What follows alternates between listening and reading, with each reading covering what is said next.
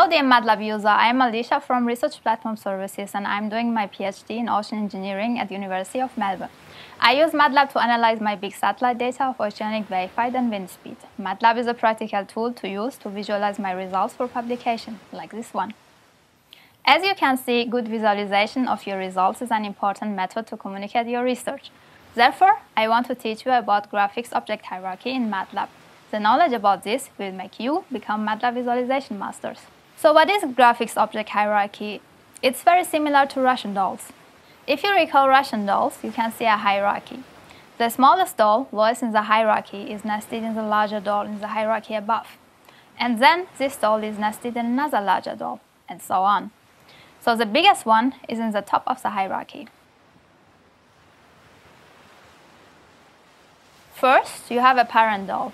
This parent contains a child, and this child is a parent of this child, and this child is a parent of this child, and so on.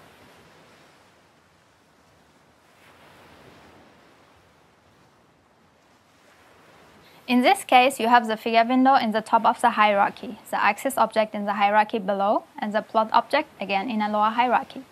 That makes the figure object the parent of the axis object, and the axis object the parent of the plot object. In turn, the plot object is the child of the axis object, and the axis object is a child of the figure object. Now when you are aware of this relationship, you can assign each object to a handle to be able to change their properties in a smart way. If you don't know what a handle is, it is a unique identifier for each object, like the Twitter handle of NASA, which is called @NASA, and is a unique identifier for NASA's Twitter profile. Now let's go back to MATLAB and see how we can use all of these to create master plots. So I mentioned that I'm studying the ocean, and for that I'm looking at wave-height distributions. Therefore, I will create one main plot of a typical wave-height distribution and then zoom into the tail of the distribution in a second plot inside my main plot. How would this work? Well, I will use the graphics object hierarchy with the parent-children relationship and the object handles. I start with loading my wave-height data. Then I create a figure window object and assign it to a handle f. Now I use this handle and the function axis to create an axis object in f with the handle x1. Then I plot a histogram of my data into this axis and assign the plot to the handle h1. In the next step, I can use the handle h1 and the MATLAB dot notation to modify the face color of the histogram and set it to color black. Okay, I mentioned before that a plot is a children of an axis object, so when I obtain the children property of my axis using its handle, it should show me the histogram object. Now I use again the handle of my figure object and the function axis to create a second axis object in f with the handle x2. You can see that x2 is now overlaying x1. Therefore, I need to access its position property using its handle and modify its position and size. So here you can see the position of x2. The input indicates the left and bottom position, its width and height.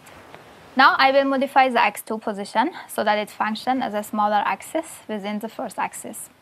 Right now x2 is activated and I plot the histogram of the tail data into this axis that helps me access the extremes. So now I would like to switch the plot of the tail data into the bigger axis and the plot of the whole data into the smaller axis because that's the best option for me to examine my data. So we learned that the parent of the plot object is axis.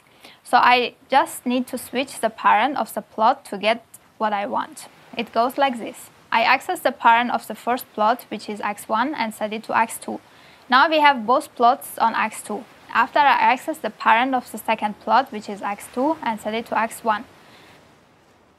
And now you could continue using handles and add additional feature to your plot to make it more readable. Now you might ask yourselves why I use Russian dolls in the beginning to explain the graphics object hierarchy. Well, they are known as wooden dolls with a secret. I have shared the secret with you so you know how to create master plots with MATLAB for publications. And here are some results produced by researchers who knew about the secret and worked smarter, not harder.